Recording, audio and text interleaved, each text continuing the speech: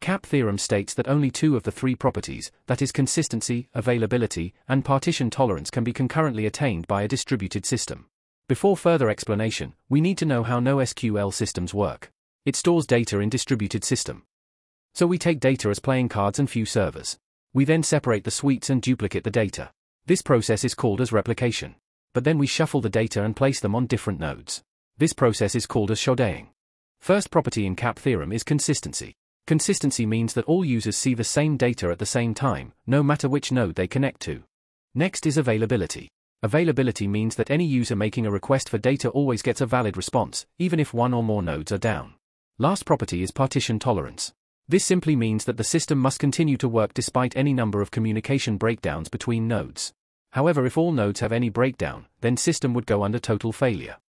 Remember that the database can have all the properties at the same time. However, when there is network failure, you have to choose any of the two properties depending on the requirement.